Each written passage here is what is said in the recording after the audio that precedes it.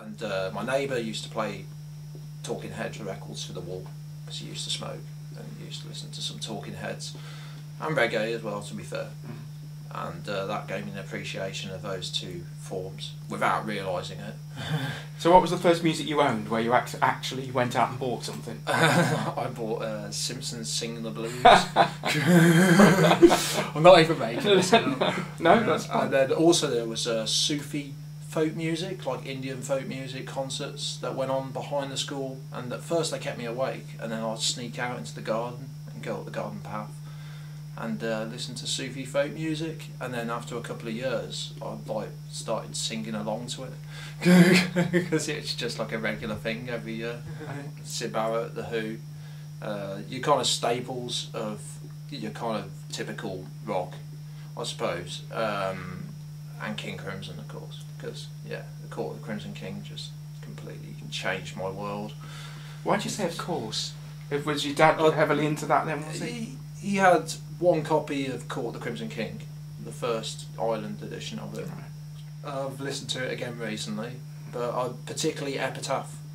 It's gorgeous. The swelling of the strings as well, the mellotron strings. I didn't even know it was a mellotron, but you know, I just assumed it was computer generated or whatever. But it didn't seem to matter. It's like they just conjured up their own world with that album, I suppose. And it just made me appreciate that music could be art. You know, it didn't have to just be sort of indie guitar kids. Is that a rocker or? Interestingly enough, this is what I pieced together. He used to play music. He used to have a wah-wah pedal, and he used to be a very good guitarist. Like, he learned lots of Fleetwood Mac, showed me a few things about.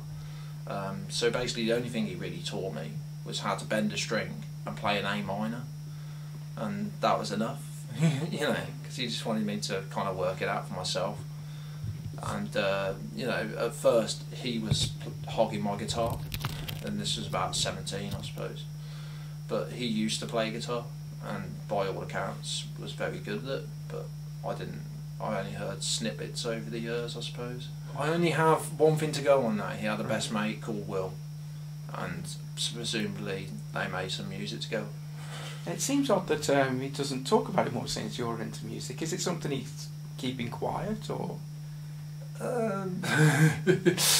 He hasn't elaborated on it, to be honest with you. He's quite a fascinating guy, but musically he hasn't really elaborated on why he gave it up. I presume because it was because I was born. It's quite fascinating though, isn't it? But he was absolutely mesmerised. Well, he's absolutely mesmerised and amazed, and he really encouraged me, because I decided to get a guitar instead of a motorbike, essentially. So it could have been a very different path. The same year that James Blunt was getting raved about, he read the lyrics to Dali, and he said he had read a song, the lyrics to it, and he said, I don't suppose it would get the same notoriety as James Blunt, but I appreciate the lyrics because it sums up this character in abstract terms in the only way it can be.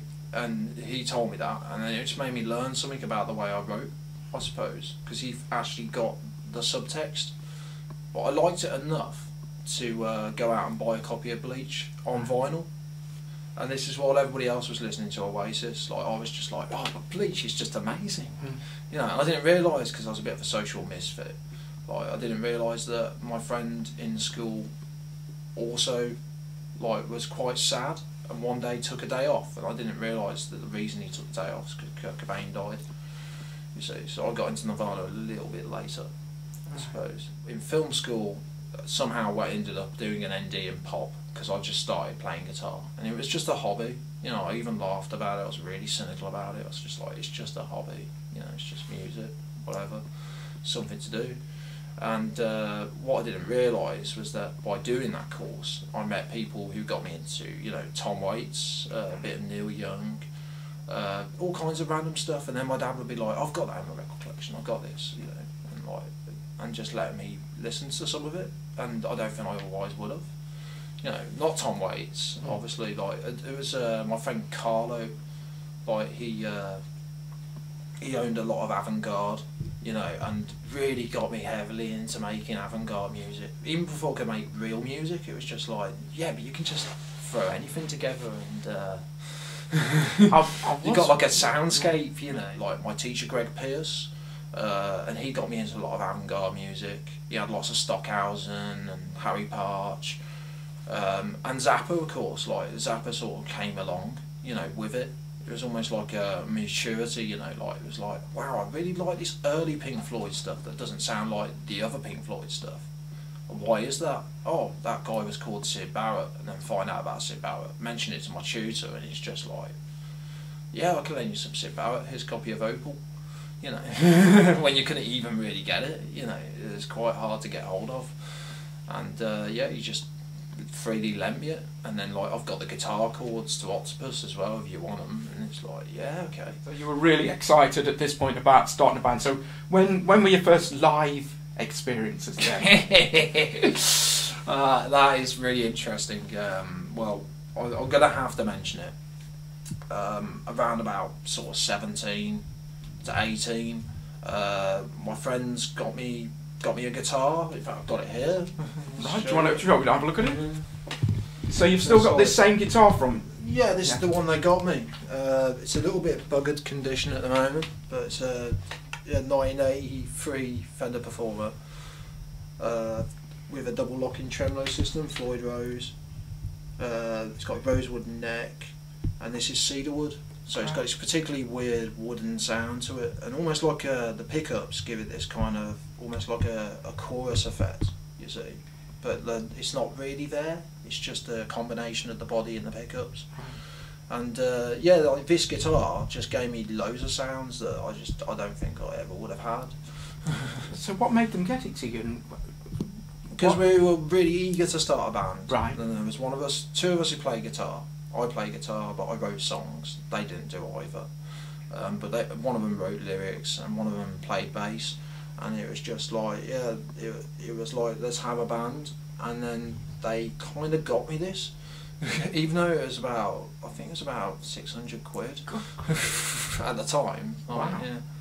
And it's been valued as more than that, but yeah, like they got me this because they really wanted us to have a band. Like, so we got the bassist a bass, we got the guitarist a guitar, but our income shifted as we got each thing, you see. So the first birthday was like the guitarist, my friend Rick.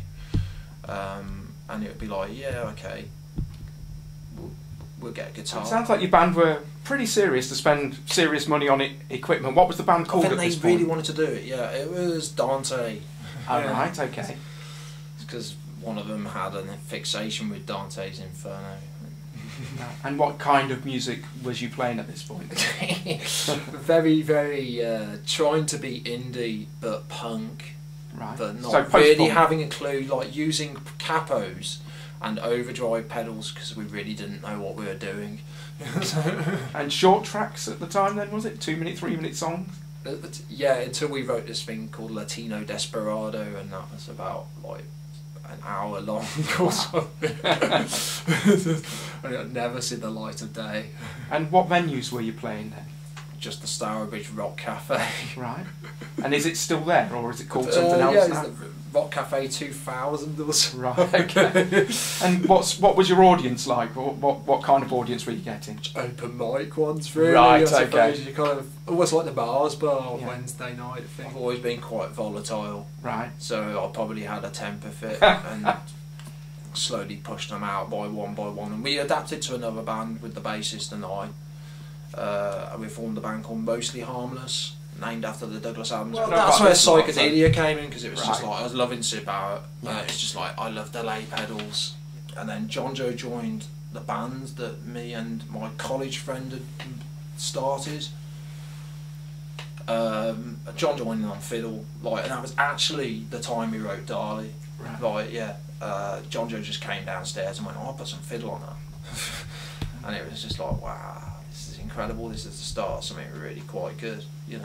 And then, like, that's without mentioning Ed Steelfox, another musical pivot. You know, everything just influences each other, and I don't know. It's just great when it works that way. Started to go, I've got enough knowledge now. Now it's about time for people to listen to what I think they should be listening to. I've always really appreciated other stuff that people just haven't got. Like I like Lindisfarne. It's a bit cheesy at times, but I like Alan Hall. He's one of my favourite songwriters. You know, and not many people would name drop him because he's not cool. You know, he's not Bukowski. He's not Tom Waits.